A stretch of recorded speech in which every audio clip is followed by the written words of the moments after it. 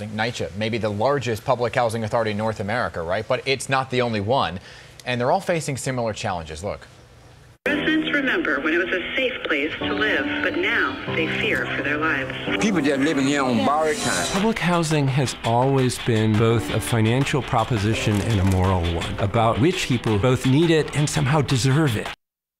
So that's a clip from an upcoming documentary on the infamous East Lake Meadows public housing projects in Atlanta, Georgia. Joining us this morning are the filmmakers who made it all happen, Sarah Burns and David McMahon. So good morning to both of you. Good morning. I think so many people here in New York are fascinated by this topic. We here at PIX11 certainly are, because we spend a lot of our time reporting on NYCHA and New York City public housing. So Sarah, let's start with you. And what made you say, okay, I want to do a documentary on East Meadows? Yeah, our interest there actually started with this new transformation. This housing project was torn down and replaced, but we quickly realized that just focusing on the new place was only a tiny fraction of the story, and that to really understand what public housing has been through, we had to go back and meet the residents and to actually talk to people who had lived in this place and understand what their experiences were, and even some of the history of sort of how did we get here? How did it get to be this kind of place that was such a terrible place to live in many ways, but also saw so much really strong community building among these residents. And when you look back at how public housing began, you were saying, David, some of it was to serve predominantly white communities. Yes, I think that was one thing that I hadn't anticipated, was that building public housing, it sort of furthered segregation in this country in a way that I didn't understand. And that when places were cleared to build public housing, they put up they put up public housing, and it was exclusively for white residents, and then another side of town they put up public housing that was exclusively for black residents. So suddenly you had segregation in communities where it hadn't existed before. And I think what's so interesting with this documentary are the personal stories that I think so many people in our area can certainly relate to. So let's play a clip from the documentary, hearing from those residents.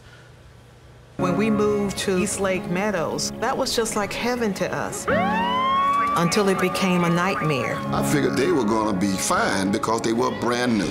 After a couple of years, they were not okay. So brand new, you'd think, hey, that sounds amazing. But the structure, the foundation, there were so many problems that went into it.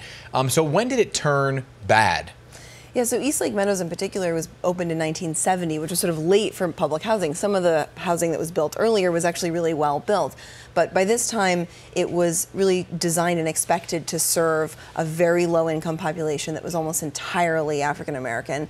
And so it was shoddily built because the government was not interested in building good housing for that population. This was about warehousing people sort of on the edge of the city. And so there were problems with the sewer system almost immediately after it opened. And then, of course, it's just not maintained, right? Those things are not fixed. And so the place gets worse and worse, and the social services are not there. And so the experience of people living in there just become more and more difficult. I think the question is why? Why do we let it get so bad?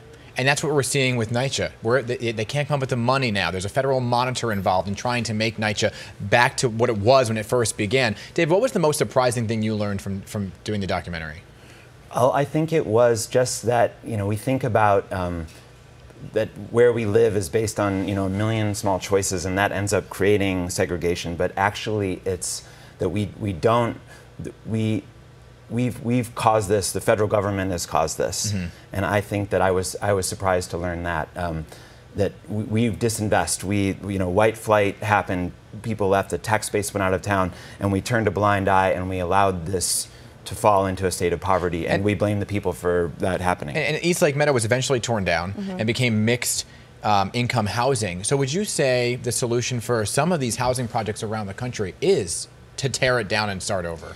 It's hard to say, because I think there's a lot of different ways that people have approached it. And I think what we found with East Lake Meadows was that while I think it was well-intentioned, this idea of creating this new community, the reality is that it doesn't today serve the same people who lived there before. And so I think there's a bigger question that we have to apply to anything we're doing with public housing, whether it's about the funding or whether we're tearing it down and creating mixed income communities, is about whether we are actually caring enough about the people who need it most to serve them well. Absolutely. I think this is opening the eyes, continuing the conversation. Real quick, David, when can people watch the documentary and where? It'll be on public television nationally on March 24th. That's a Tuesday at 8 p.m. All right, we're going to have that information on our website on PIX11.com as well. Thank you both for shedding a light on this important issue and for coming in to talk about it. Appreciate it.